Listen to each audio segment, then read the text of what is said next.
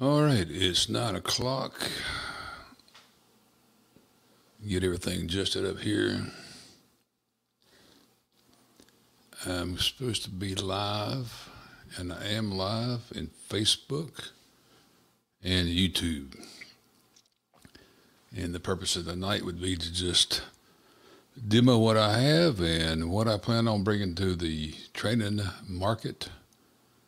And so if you're watching, all you have to do is post a comment in either Facebook or YouTube. The comment comes in, I can read it and respond to it, and that makes it work a lot better. So I know I'm not just talking to nobody. And so I'll wait about 5 minutes, and then if we don't have any particular comments or question, just when you comment, there could be a form of question, say, hey, does your site do this? Does your site do that? And if not, I will just jump in there and demo. I'm not showing any live viewers yet on either Facebook or YouTube. And it's just barely after 9 o'clock. And I'll wait 5 minutes, and if that comes in, you want to quote chat by just post a comment, and we can get that going. And like I say, I will crank it up, say at 5 minutes in, which is a few minutes away.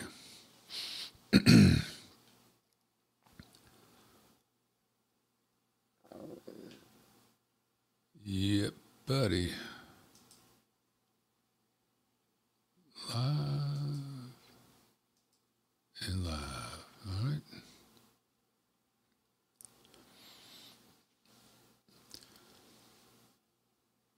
And of course, this will go out as I will edit this down and post it back as a recording, so to speak. Do I have one on Gearhead School?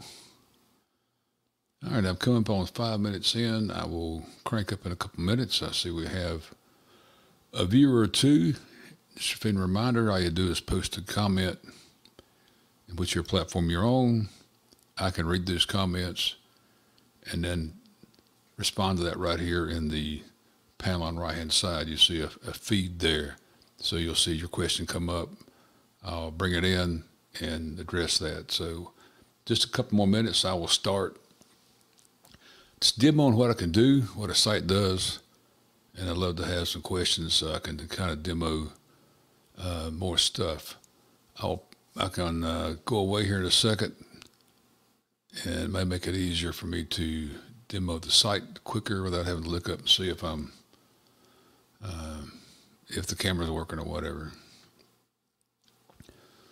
So this platform, I can do this, I can do this, I can come back and do that, get back to that, do that.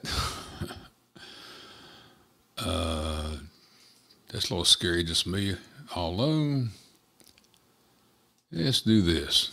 All right, let's get this party started.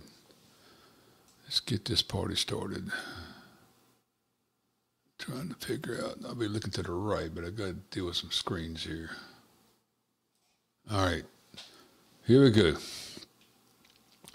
Gearhead School is not a real brick and mortar school. I just thought it was a catchy name, and many years ago, you wake up in the middle of the night, and I decided, I had the concept of what I'm doing right now, and I just said, if Gearhead.school is actually a domain you can get, and it's available, I'm going to get it. And I've been sitting on it for quite a while. So yes, Gearhead.school is kind of what launched me.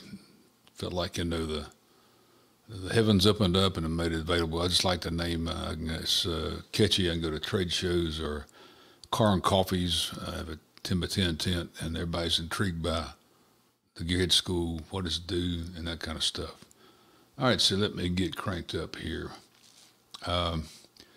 Probably the most thing you really want to make sure you understand is I have a absolutely free, no registration required, absolutely free career guide. I was in the industry in the public school system in North Carolina for just over 15 years. I know what post-secondary education looks like. I taught it. I saw what secondary education looked at because I saw it. I didn't teach it, but I saw it. And so, there's a right way and a wrong way to get into the industry, the automotive repair industry. And so that's why I wrote the Automotive Essentials course, is the stuff that's missing in the training. Then I turned around and pulled 4 units out of there and made those free. That's right, absolutely free, is a career guide. And so if you go to the home page of gearhead.school, you're going to see 3 buttons. Career guide free is exactly this.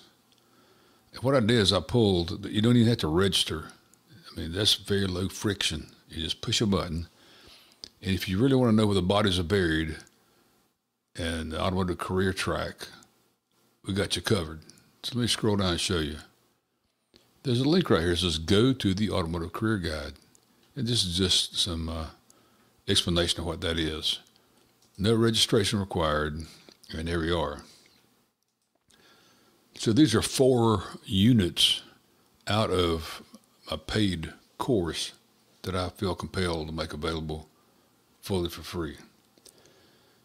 And this is an area that you really should focus on when you're coming into industry, to pick the right type of shop, the right education track. I'm not being melodramatic here, but I feel certain that a large percentage of people that entered the industry and went the wrong way left with the bad taste in their mouth and down on the industry because they made some rookie mistakes.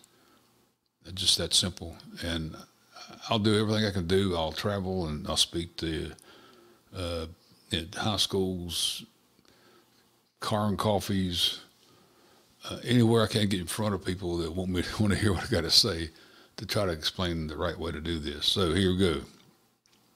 This little accordion opens up, careers. And these are here again, all free. Over here, free. And this is, if you've been here before, it tracks how far you've gone. This is an indication of how much you've done. So it talks about shop careers, and you'll see every lesson and everything I do. This is the same layout of my actual course. It's going to start off with the overview video at the very beginning, as you see here, and that gives you an overview of this lesson. As you scroll down, we have a table of contents, jump links that jump right straight to a section within the course. I'm very big on just-in-time and low friction, so if you want to find out what a BTEC is, you can go straight to the BTEC section. So I give them an idea of the concept of HTEC, BTEC, CTEC, the different specialties within, let's say, a BTEC area.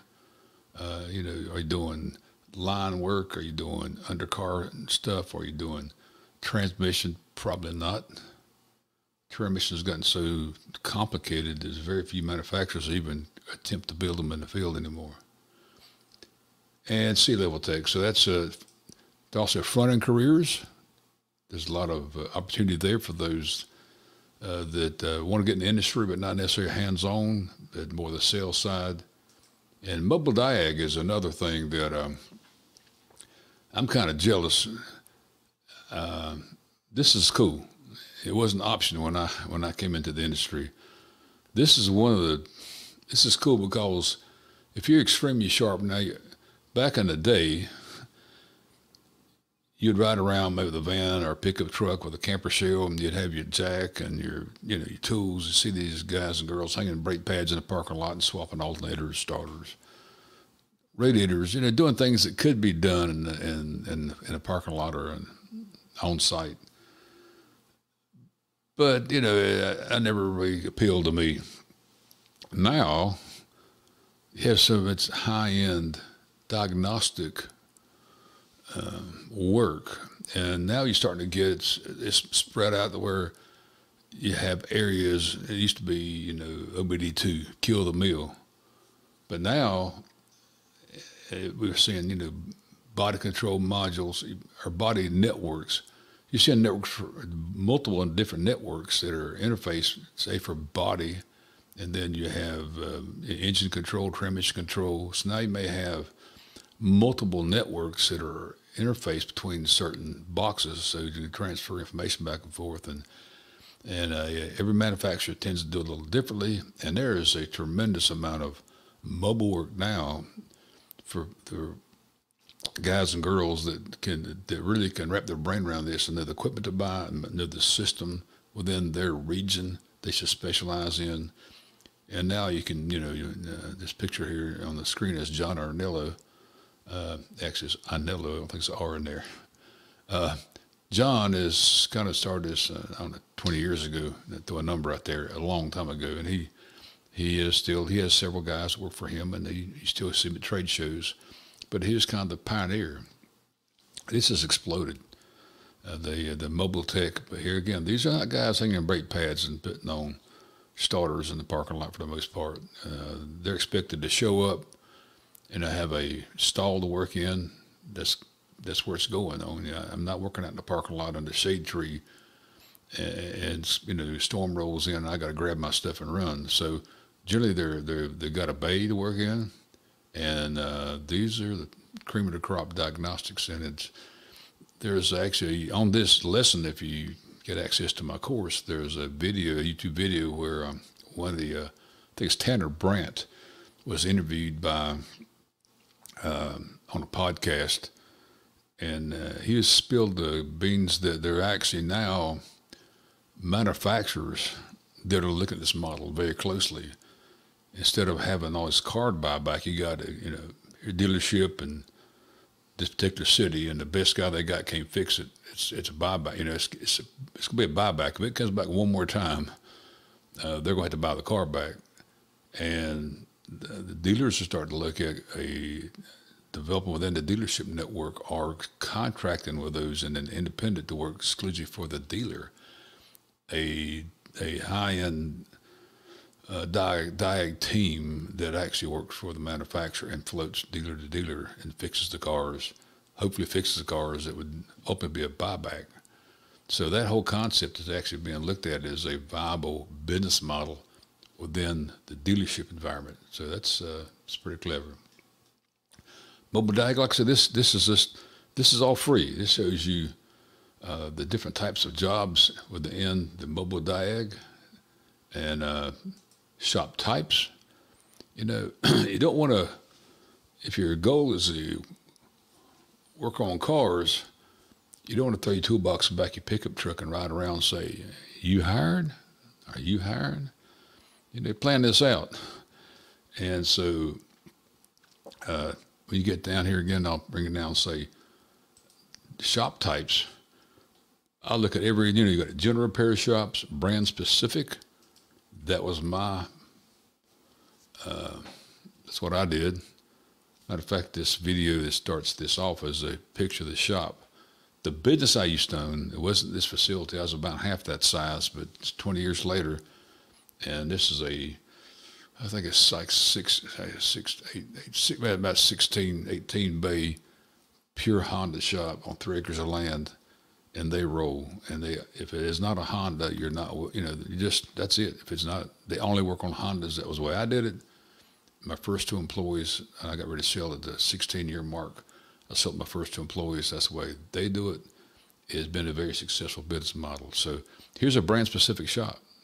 You find some Toyota shops, then you get into European or Asian, then that starts getting into multiple brands. But that's a thing that it's like working a dealership on one kind of car, but you're working in a private shop or a shop where you don't have the dealer environment, where in some cases the shop is necessarily able to sell cars, but that's kind of changed now. A lot of the dealers realize they can actually, the shop is pretty important. Franchise shops, gives you a look into that. Fleet operations, maybe you want to work at night. Sleep a little in the morning, run around during the daytime, have your days off. Maybe you like the consistency of working on kind of the same thing all the time. You don't have a lot of surprises. don't have to do customer wait and drive. And it's called. But now a lot of times with fleet operations, you are working off hours when the equipment's not running. And a new car dealership. And new car dealerships are really starting to step up the game on the service side. It's been going on for quite a while. But there's a time when, and I had a dealer that's like that, and early in my career, that sales, the service side was necessary evil. I had the guys up on the front, the third floor guys tell you pretty consistently, if we didn't have to have a shop, you guys would be gone. We'd be selling helicopters back here or whatever we can get. They want to sell something. That's where the sales was. But you're seeing a lot of new car dealers really ramping up and getting very serious about service. And that is a viable job, right? It's just shop types for automotive career. Training, this is where on a replay, if somebody's watching this, I hope I can save somebody 10 or 15 or 20 or 40 or 50 or 60 or $70,000 on a degree that it's sad. I don't get started maybe early in the game, but this is training tracks. There's one track that makes very good sense. That's public education. You come in here, some high schools, primary or secondary, some high schools have some pretty good programs.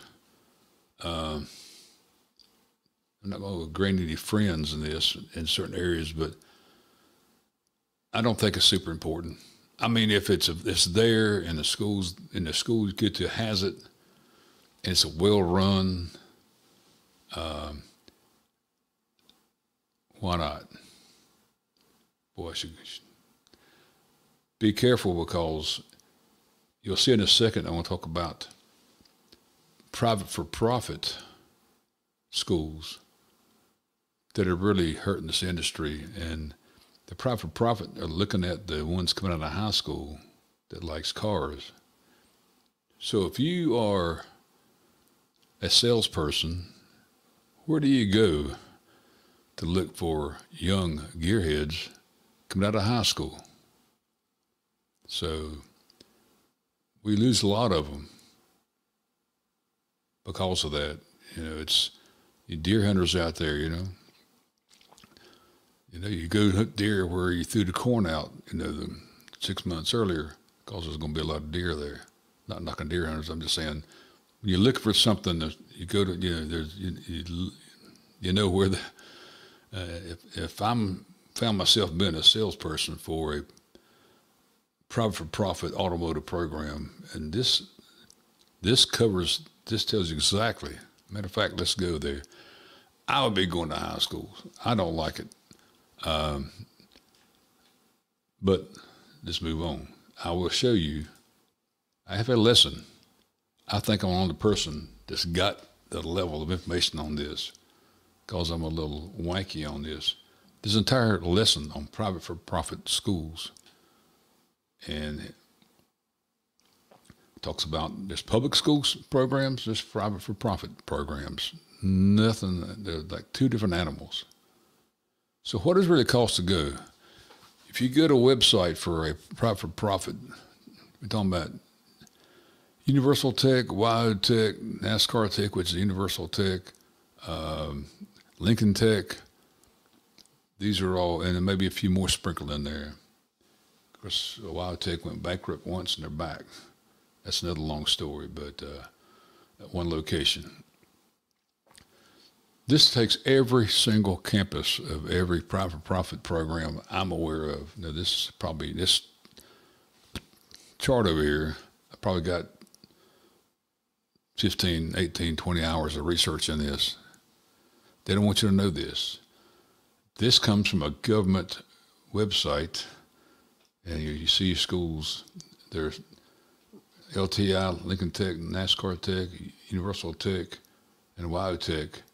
Every campus tells you the credit hours, average time of completion of months, student-faculty ratio, the cost if you have a place to stay, you got an aunt or uncle, or you live in town, or a place to stay. Cost 2, you don't have a place to stay, and you got to either live on campus or a cost they've established it would cost you to live in the town. So let's just look at here. NASCAR Tech. I live about an hour from NASCAR Tech. You know, I'm in the middle of NASCAR country. I know people that work for NASCAR. I have friends that work for NASCAR. Not sure it's the best way to get into NASCAR, but 53-to-1 student to faculty ratio. $49,000 if you got a place to stay. $60,000 if you don't have a place to stay. You'll not get this number from a salesperson. So this is all free. There's a chart. Continuing ed, you know, once you've gone through formal training, or you want to continue to train as you go through your career, then these are continuing education training options. You know, all the major seminars are in here. You should have a training plan to who you work for. Make sure you want to go to training, they want to see you to training, who's going to pay, when can I go. You know, if you go to look at a new place to work, you ask them about training, and they say, well, you know, you got to figure it out. You know, we're not going to support that. Don't want to load your toolbox. You know, there's no other industry where they expect you to be an expert in the industry, but yet they're not training you at any at least continuing education, continue for the new stuff coming out. So it talks about you need to have a training plan. You have parts manufacturer-based programs, which are getting better by the year. You got some pretty good stuff. CarQuest is one of the major players. I'm in Greensboro, North Carolina. They have a big training center in Raleigh. I've been down there a couple of times to look at it. I know some of the people that work there. Some students of mine work as trainers. It's solid. Garage Gurus, NAPA training, standards more of they do on-site training by contract work. WorldPack has a lot of online training and instructor-led for imports. And then you have training conferences. This is a show that I go to and participate in pretty heavily. This is about an hour from my house, where I live, and it's also part of a group I've been with for. It was an independent garage in North Carolina, and they merged with the tire people. Now it's Automotive Tire and Automotive Tire and Service Association. The big guys out in Vegas, and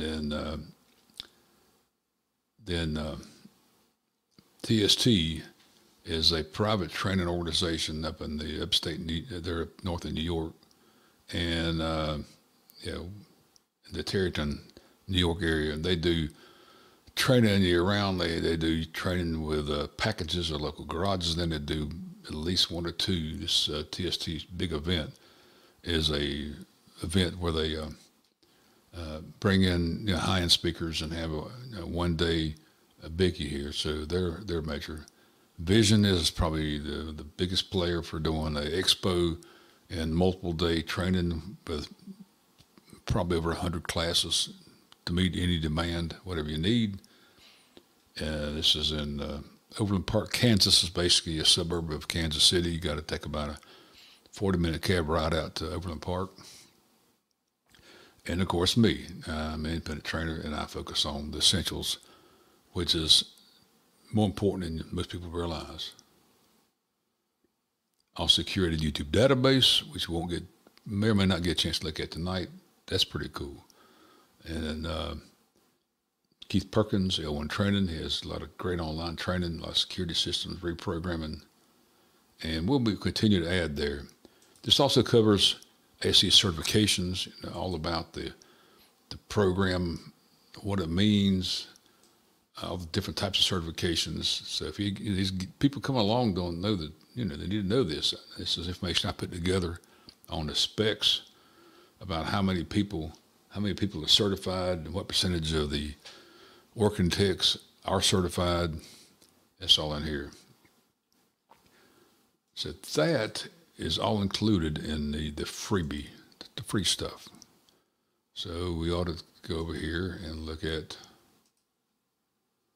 the essentials real quick, because I also want to show you the curated YouTube database. That's my baby. This is the sign up. Let me see, get you over here where we can, because some of the admins, let's do it this way. Okay, this is the Automotive Essentials course, which is kind of the flagship product. This is 70 lessons, and I'll show you a handful of them here that try to cover all the essentials you need to know that aren't probably going to be covered if you go work for somebody and they're sending you to NAPA training or CarQuest training or conferences. These are things that kind of off the radar screen. They're not cool. It's not the bleeding edge stuff. But if you came from changing the oil in your car and hanging brake pads and hanging mufflers on your car, and you just kind of basically like cars and you kind of understand them for the most part what's going on, you're not going to get told this stuff. If you go out and start working in the industry, and then it's just going to be leapfrogged across all the essentials and you're right into entry-level training. That's why, I decided I've always done well in the niche businesses. That's why I run a Honda shop, nothing but Hondas. If you had one Honda and 3 Fords, we worked on the Honda, we didn't work on the Fords. And we were pretty serious about that. And that's why I've always done well in niche business. That's why I focus on is being the expert. And so here again, this is an area I've kind of stuck my flag in, as I want to be the essentials guy. So you'll see it's actually, I think it's 70 lessons broken into about, 15, 18 categories. There's no requirement. You can take any lesson in any order. I'm big on just-in-time training. You don't have to start at the first page and go to the back page if you need something in the middle page. So you'll see how this goes. This is very granular, even down to jump links at the beginning of every lesson. And we looked at industry terminology. If you talk the language, you get accepted faster too. So I'll just give you a quick one. This might be a great example here. It's going to open up. Here again, every lesson starts with an overview video that I make. And then we have a table of contents. These are jump links. It's got right straight to, here again, I'm big on just in time. If I need to understand what the heck is a longitudinal, drivetrain, what's the difference between longitudinal, transverse, and on, you can come right here and go straight to it. Simple enough, left side of the car, right side of the car, it's confusing to some people. Longitudinal versus transverse, long ways, crossways. Simple, but you'd be surprised how many people don't know what that means. And then you start using this terminology like drivetrains, Is it longitudinal rear-wheel drive? You tell me that, I know exactly. We're talking Detroit iron. We're talking a longitudinal engine, rear-wheel drive. We get into, front engine transverse. And then you can use that to describe even like suspension systems. If I say, well, this rear end's got a pounded rod for transverse, and then a couple of trailing arms for longitudinal, and I'm hearing longitudinal transverse type forces create a noise, then I can use this terminology with somebody else to go look at something on the car. So that when you read this, it makes better sense than I just told you. And basic car types, what these mean, difference between a coupe and a hatchback and a convertible. And pillar definitions. ABC, there's always going to be, even the tricky one here is the coupe with no post here. If you open the door up and roll the window down, there's no post, but it's going to be a B post because the C pillar at the back is the lowest it could be. So if you have a coupe, this is going to be a implied B pillar, which doesn't exist. That's still going to be a C. Good, the 4-stroke cycle, we're okay there. I got to step at the pace. So I don't want to spend all night long, but then we get into like engine terminology. And here again, I'm trying to make sure everybody knows the right lingo and understands the basic essentials. They go further faster, and you sound smarter very quick. Here again, jump leaks. And we, basically spark ignited versus compression, gas plus diesel. It makes a difference in the oil. And the C is compression ignited, S is spark ignited. Now, pick a kind of oil up, look at the API donut, you know exactly which one's for gas and which one's for diesel. How do number cylinder banks on inlines? The front of the engine, the definition, the SAE definition of front of the engine, horizontal opposed cylinders. In case they didn't realize that existed, and this is Volkswagen Doodlebug, Subarus, and maybe a couple other out there. And I mix in, I'll use YouTube videos I make. I use everything that works. Images, illustrations. If I find something I know it's a good piece of, I'll put it in there. I'm big on multimedia. Then we talk about V cylinders and how that the V concept. Let's jump on here.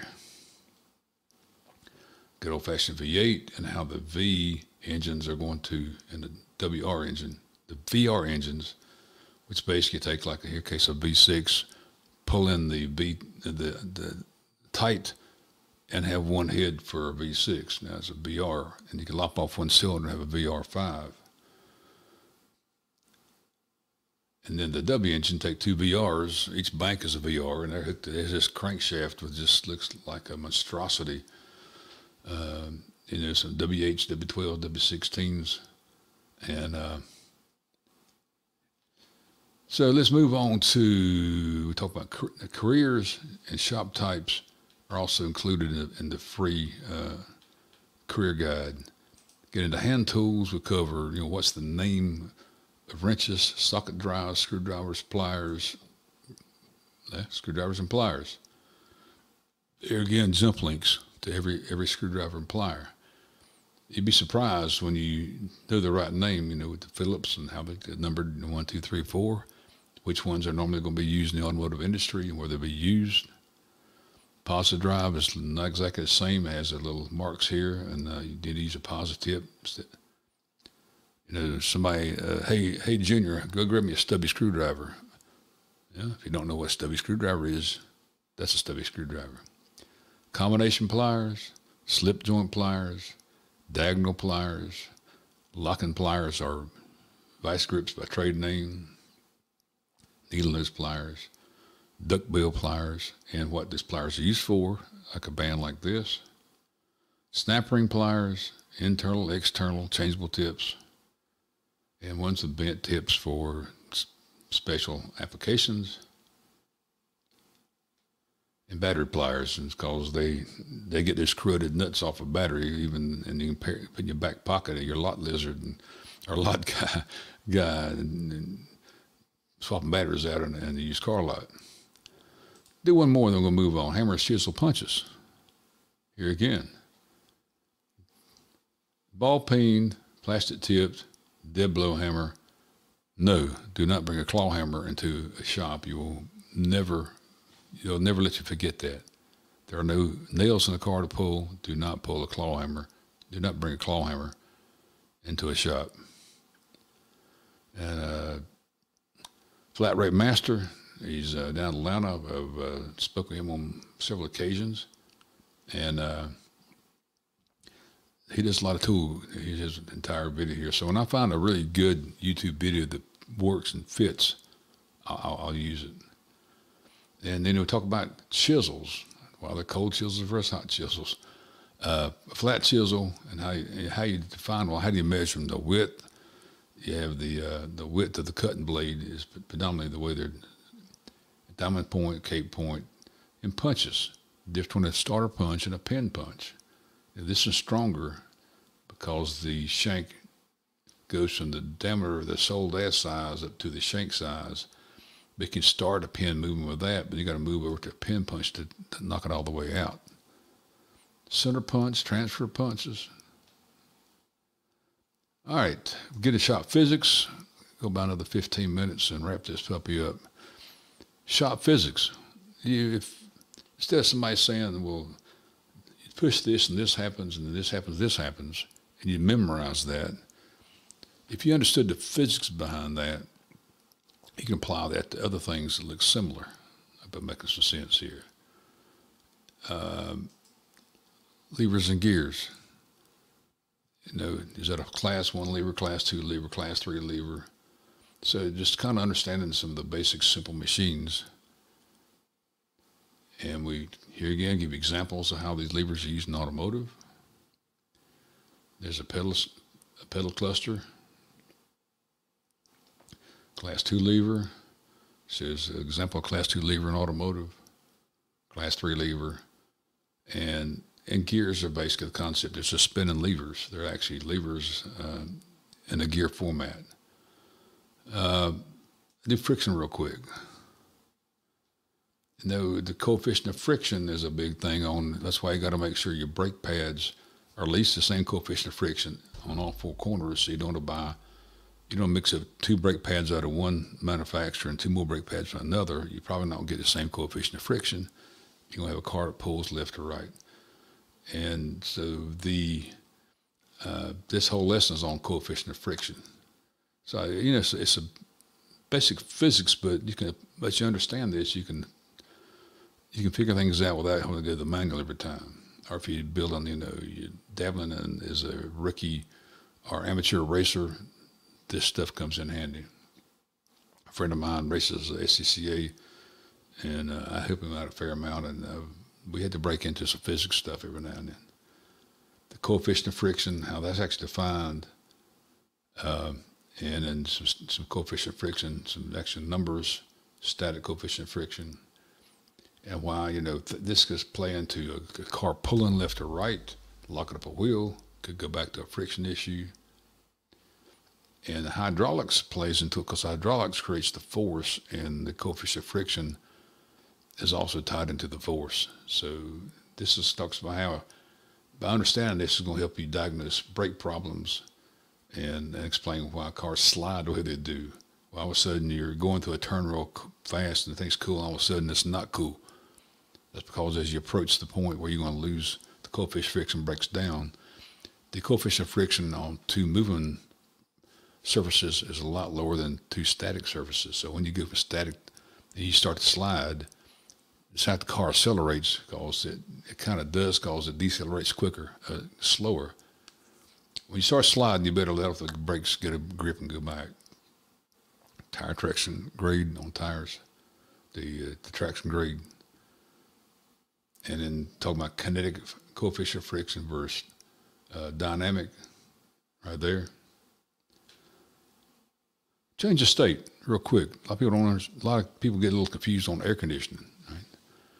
Now, I'm not telling you how to put a condenser on the car. I'm not telling you how to put a compressor on the car. And I've had people who looked at my stuff and said, it doesn't talk about actually putting parts on. Yeah, but I want to tell you how it works.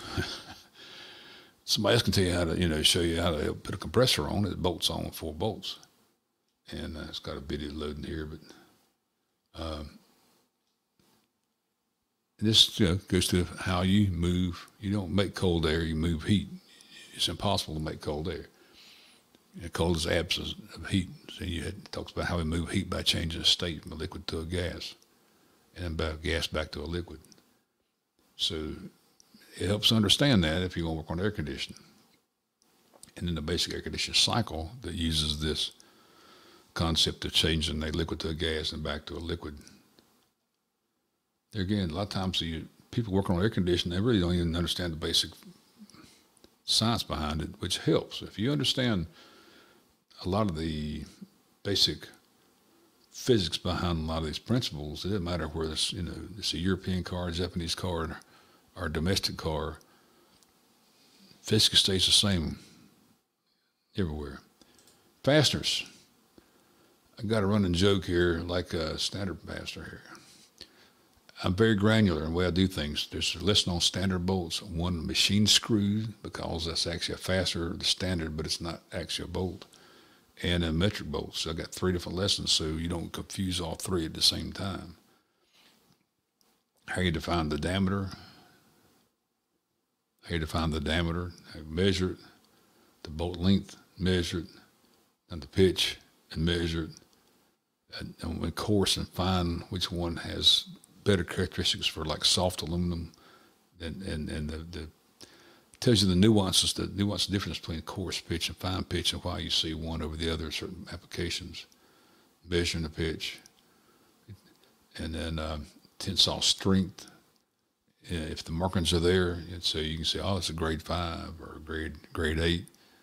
You count the hash marks and add 2. I don't know why they always got to be tricky on you, but you take, it's not a grade 3 in the middle. That's this guy here with 3 marks is a grade 5, and this one's 6 is grade 8.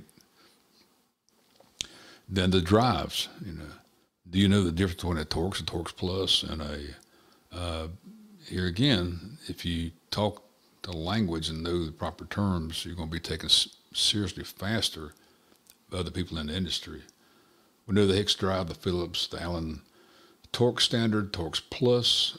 This come out a little later. It can handle more torque than this guy. Then in Torx, you also have internal Torx, external Torx, safety Torx, which has the post in the middle. Most seat belts or something will have that. They don't want you to take the seat belts out without a lot of grief. Make you buy a security Torx. Triple square is a predominantly European thing, but it's not a Torx. This triple square means it's like 4 squares. You punch, punch, punch. So you have 12 points, which is far more points than a Torx is. This is big on the European cars for the most part. And then real quickly on the metric bolts I cover, they're different. There's some similarities, but everything's going to be measured in millimeters. And when it gets different is pitch. Now it's going to be based on millimeters per thread, not threads per inch. It's a whole different number. You're like a 1 or 1.5, like what the heck is that? It's millimeters per thread. Tensile strength a little different, 8.8 and 10.9, and the same drives. Torque to yield, this kind of demystifies what the hell is a torque to yield bolt. Why do I need to know? Why do I need to use one? This gets into that as a more precise way of making sure you're stretching the bolt to the right length. It's different than watching the torque. This is the most accurate way to torque a bolt. You're starting to see more and more torque to yield fasters used in automotive, like head bolts, other applications. The race car guys have been using them for years. This is torquing down a conrod bolt and measuring the stretch using this gauge. This is like a race engine from NASCAR days, Detroit iron. I'm going to pick the speed up. I don't want to bore about it here. Is every oil in a car and what all stuff means on the lid of the car. Like brake fluid, we get into. Now this is not the service. The service is down here. This is just the brake fluid itself. We have glycol-based brake fluid. We have mineral oil-based brake fluid. There's a green lid on the master cylinder. Beware. It's more likely to be a British car. I've never seen one, but any green lid on a master cylinder reservoir typically means mineral oil-based brake fluid. You put some glycol-based brake fluid in there, you screwed the pooch. You're buying all new hydraulics for this European English car, and it's not going to be a fun day for anybody. Then there's silicone-based brake fluid you can't mix with glycol-based brake fluid. Even though it's higher boiling point, you can't do it. There are higher boiling point glycol-based that are competing with the silicone-based. And here's some of those numbers on the boiling point. A wet boiling point is a certain percentage of, I think it's 2.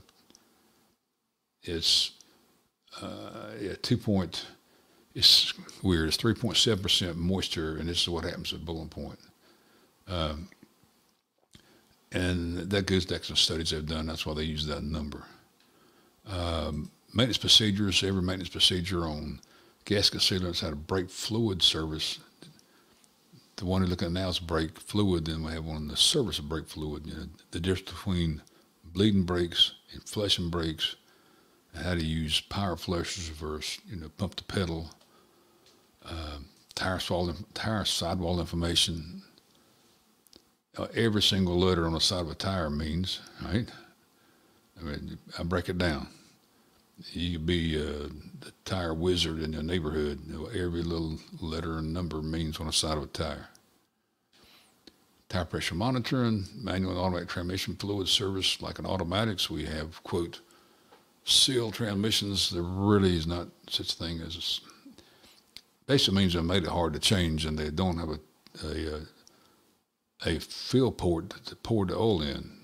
This is a good example of quote sealed. Is that the drain plug comes from the bottom, and there's this is a standpipe. You got to pump the oil in from the bottom till it starts running back out, and that's the height. And you'll see that we've got videos here to watch. But if I want to drop the transmission fluid out, I take the whole plug out. It drains normally. When I fill it, I put this plug back in, which is a second plastic standpipe that comes up to here. I got to pump the oil in from the bottom, and I got a video of that. To put the oil in from the bottom, there is no dipstick, there's no fill standing pipe on the top. I got to pump it in from the bottom. Fairly inexpensive machines do that, like handheld machines. And to check, make sure it's full, I got to take that little center plug out to make sure it dribbles out. That's high enough to basically come across the top of the standpipe and fall back out. ATF contamination. When you see that, it's not a good day. The strawberry-looking sludgy stuff generally means that your water and antifreeze, transmission fluid and antifreeze have gotten together. They're not happy. A lot of transmissions will use a cooler built into the radiator system, so the heat generated from the transmission torque converter can be dissipated through the radiator, the cooling system for the engine. So there's actually a heat transfer inside the radiator. If that leaks, it leaks transmission fluid into the coolant, and this is what you get. And it's not fun to get that stuff out and find. You got to flush and flush and flush. And obviously changing radiator, whatever, most cases the radiator with the built-in cooler. Some have transmission coolers outside the radiator, which this can't happen to. This is showing pumping the transmission oil back up the bottom through that center port we just looked at earlier. And the difference between a flush and a refill and a history. Let me see if I can wrap this up with a couple of good quick ones here. Let's go to electrical. This is the last thing I've added about a year and a half ago. Not trying to make you trying to get the fundamentals, keep from getting killed. We start with an overview of electrical and even go into the atomic level, so you really understand from ground zero, what's a conductor, what's an insulator. I think this is nice to know. I don't know if you'll win any bets at the bar one night, but maybe so. We cover all the three major essentials on voltage. What is voltage? What unit to measure? How do you measure it? Current. All right. And then the magnetism, which goes along with that. Resistance essentials. Then we get into circuits. So here again, we start talking about the right terminology. If you go through, you're going to find, I'm using the right terminology so that you can talk to somebody else and they'll start saying, this person's taking the effort to learn the right terminology. Circuit faults, short to ground before the load, short to ground after the load. It's a power control circuit, a ground control circuit. You start using this terminology and you know what you're talking about. It's hard not to be taken seriously. The voltage drops, which is the most effective way to find resistance. I'll go on record saying I've never fixed a car with an ohm meter. I don't think I really ever have. I look back. I know going forward I don't need an ohm meter to fix a car. If you're looking for resistance on a load circuit, you want to do voltage drop, hands down. Signal acquisition. This is me sitting in the middle of the shop that I showed you earlier in the video. I have done some training. I've done some training videos in the shop environment. Sometimes it's so busy, even late in the day, it's hard. This is on a weekend. Signal acquisition. Different ways to acquire signals without taking your Barlow pocket knife and cutting insulation off. We don't want to do that. In the multimeter use and the basic, how you use a meter to voltage and current. You got to hook the meter in differently. Control devices. You go buy fog lights, you throw the instructions away because it's going to talk about, you'll understand when you look at relays and control devices, how to do that. You don't need the instructions on fog lights. and then a relay, which is a type of switch. It's a remotely controlled switch. So I have an entire section on relays, so you understand why I use a relay. And we finish off with circuit protection. And all the different fuse families and, you know, the different types of fuses, fusible links, circuit breakers. And that is all the lessons in the Automotive Essentials course. Here again, if you're watching, I see a few people watching, you can put a comment that comes right in to a panel, and I can answer that question. So if you're watching, I see two people. I see a number of two, or their eyeball with a two, which means there's two people watching. Throw a question out there, and because I'm going to wrap it up here pretty soon. I'll stay as long as you want to stay, but there's another thing you need to see. This is, I just looked at my Automotive Essentials course. I'm going to show you one more thing before I let you go. And I'll wrap this up inside of an hour, 51 minutes, so I got 9 minutes. The wife's in bed down the hall. I've got a nice office here in the house. I can work late and walk down the hall and hop in bed. I work a lot at night. Curated YouTube database. I don't think anybody's got this. And most people don't understand. You tell them, you try to explain it to them, they just don't get it. But hopefully through this video, two watching live, and those who watch it on replay, this baby, this explaining, just showing how many different videos. What do I take some major YouTube channels, the good guys, and I know most of these personally. Flat Rate Master is one of them. And we're not diagnosed Dan, but God, getting old is not fun. The Scanner Danner, Southman Auto Repair. A lot of people are real popular, but they're not real good at teaching. I'm talking about people that are real good, not necessarily real popular, but they tend to be. This shows the specs. You go in there and you can download this of all the different categories. I think it's 100. And how many videos are in there and how long. So the bottom line down here, my YouTube, my curated YouTube database is 177 different sections, you know, like short to ground, open, like different sections. And the total runtime, so the bottom line is there's 3,800 different videos. The runtime of almost 1,300 hours.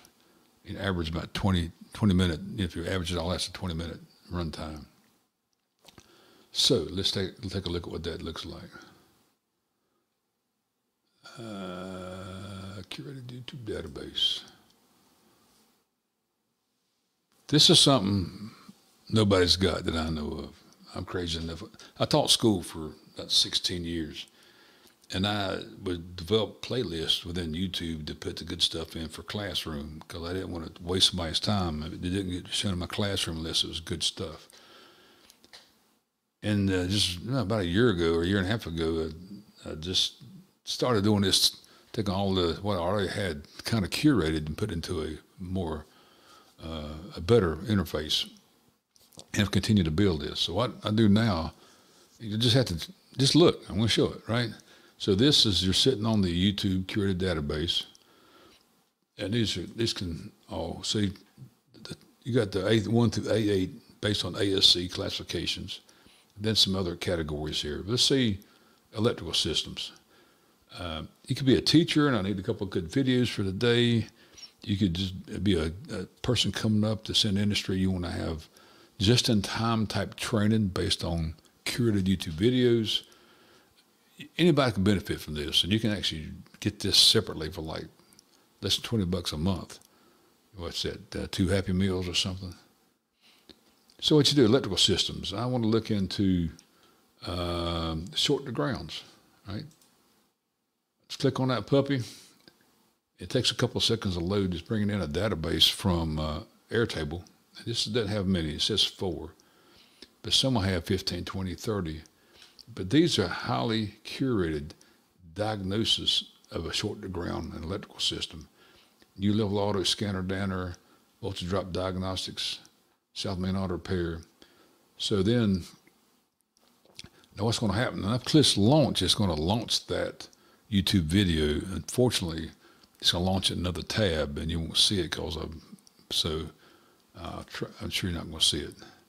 What it does, you can hear it playing, though, can't you? So what happened is it goes straight to YouTube and opens that video up on YouTube, and there you go. And then you get through, you just close that tab and come right back to here. So you can see parasitic draw. These are all electrical. These are just under electrical systems. At 32, and what I do about once a month, I'll go back and all the ones I watch, there's about 25 channels I watch. About once a month I go through and catch up on the last month and categorize them and put them in. It takes, I don't know how many hundreds of hours I got to this one, but I spend probably 15, 20 hours a week just maintaining and adding new stuff into here. Here again, parasitic draw. There's a slider here. Okay, so this is the description. What's to play with me here? The channel, so you know who you're getting it from. Because, you know, I have certain people I have a lot of respect for. South Main Auto Repair, high up the ladder.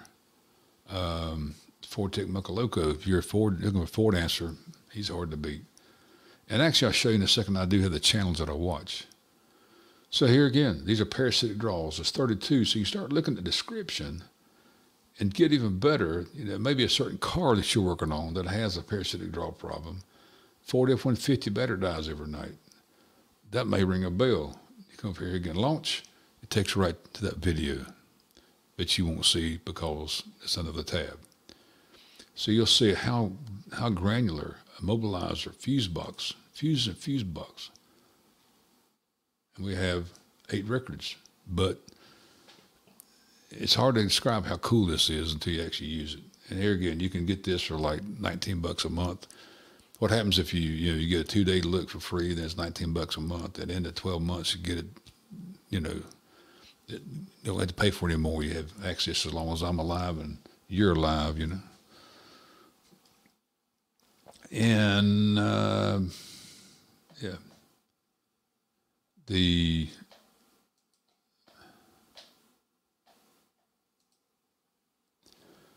here again, the free career guide, the course, and the YouTube database. YouTube buys 2 separate. You can buy them together. If you come down here you log out, then you'll see a little different look here.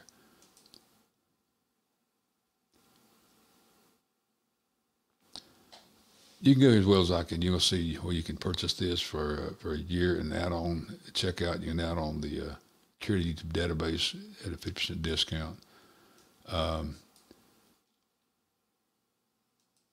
These are public live streams that you're watching tonight is a public live stream. It was posted to the public. I'll try to do these once a week, once every 2 weeks for the public. And then if you subscribe to,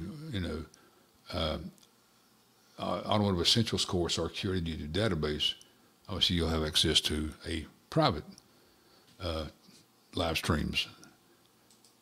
And so if you come in here, I've already logged out. Okay, questions, you contact us. I'll look at everything comes in here. And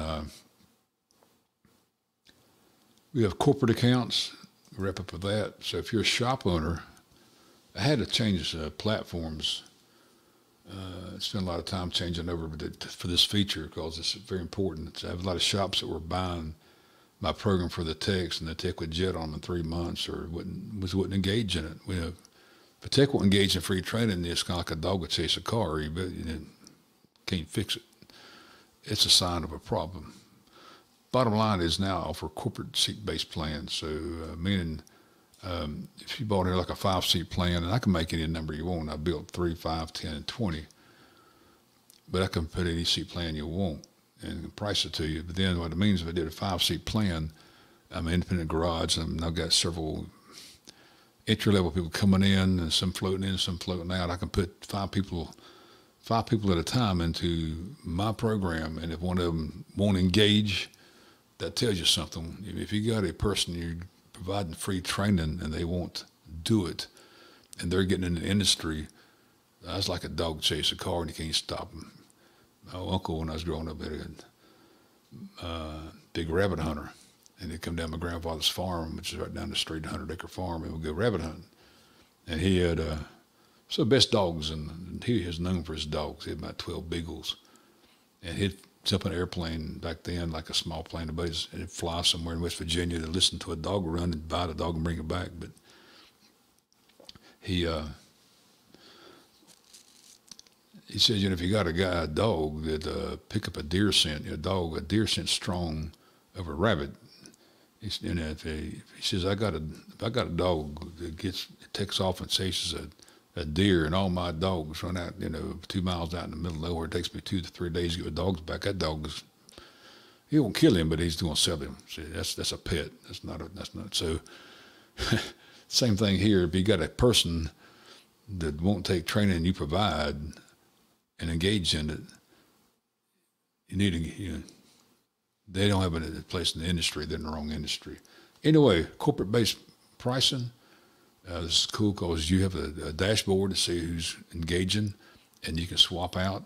Doesn't have to be somebody works for you. Maybe you buy a 5-seat package. You got three techs that could use it. You got 2 slots open for the neighborhood kid that's always down there asking questions. You start grooming this guy early. Say, hey man, I got a little program here I can put you into and start teaching you about this. You're going to plant an idea in that guy's head that you care about him, and you do care about him. So we don't care. Once you buy the seats, you bring 2 or 3 gearheads from the neighborhood and put them in there. So I just added this. This is just, and it's very cool. It's so much a month, and it's based on how many seats you buy. And I can do custom seats. I'm actually having a conversation with a dealer group that has about 10 dealerships, and they see the value to this and may pull that off. Who knows? I'll wrap this up. I see it's been 1 hour and 2 minutes. And this will be edited a little bit and stuck back on YouTube as a video. Appreciate you guys and gals that come out tonight, and I'd like to have a little more participation in asking questions. Just say in the future, anybody comes in can post a comment, whether you're on YouTube or Facebook. It comes into my software, and then I can address that directly. To wrap this up, I'll get this edited and cut down a little bit and put it on YouTube as a regular video. Other than that, let me give it the big salute here. Talk to you later.